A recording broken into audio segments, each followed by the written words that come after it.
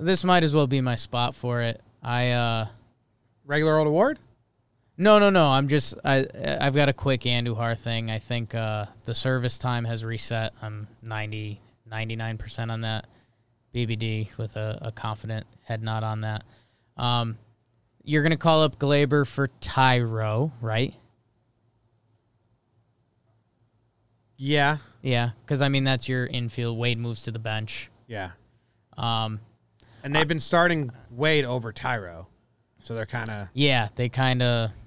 And Tyro wasn't hitting at all. So neither's Wade. So... I don't know. Mike Ford has two options. I don't think the Yanks will do it. He drew a nice walk tonight. 6 pitches, didn't swing. Okay, easy. I'd Jake. keep Tyro over Ford. Easy, Jake. I would send down Tyro for Glaber. Done. I would call up Andujar for Ford. Just to have a righty bat. To have the righty bat. And, Jim, the DH spot can be open. Clint's catching fly balls. Let Talkman and Gardy figure it out. If one of you wants to get hot, cool. You'll play. We need one of you playing defense anyways. The DH spot can be open. Give Miguel Andujar bats. I'm not saying it works, but why not? Talkman is in a nasty slide. Gardy is in a nasty slide. Miguel Andujar... Rewind, Talkin Yanks, what was it, 2017, 2018? 2018? 2018. You know, there was days when we talked about him being the most valuable player on the Yankees. So, I don't know. If the DH spot's going to be open till at least Stanton comes back, why not? Yeah.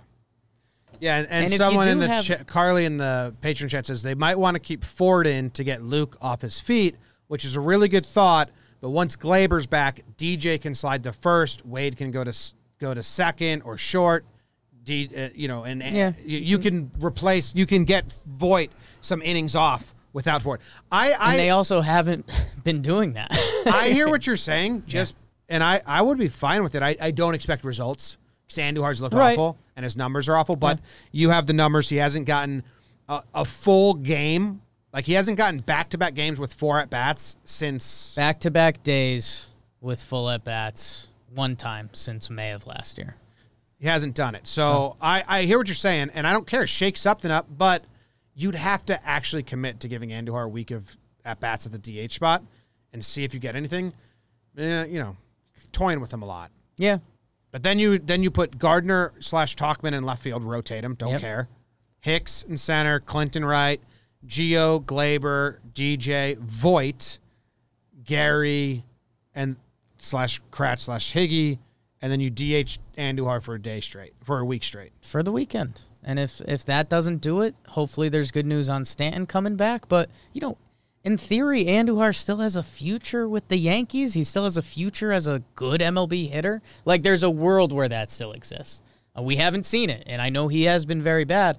But also tonight, when the Rays bring out sidewinding Aaron Loop, and he has to pitch to Talkman, Gardy, and Wade, what are we doing? There's no counter. We're scared to bring in Otto against the lefties on the bench for Tampa, but they can bring in Aaron Loop, and we've got nothing. No counter. Get out there, Kratz. You could have pinch hit Kratz for someone. I would have liked it, obviously, but... And I know Andujar hasn't been great in that role. He also missed 2 homers that would have been homers elsewhere. Again, you can't fully play that game. But again, like if Miguel Andujar came up for the weekend, had 4 good games, he could have a role on this team going forward. And if not, I don't know. I mean, you've basically given up on Andujar because you're not penciling him in for anything next year. Do you want to call this the Call Up Andujar Award? I guess so, yeah. I'm fine with giving that. It goes to Talkman, Gardy, Ford. It doesn't go to Andujar. That's my first award. Doesn't go to Andujar. No. Okay. No, Andujar hasn't earned it. The other guys have. That's a good point. And supposedly Andujar can play first base, too, if we want to really do that dance. I mean, I'd be horrified to see it, but... I think it suits him the best. So let's do it. Just don't ever throw the ball. Like a Jason Giambi first base. A weekend in Baltimore with Miguel Andujar.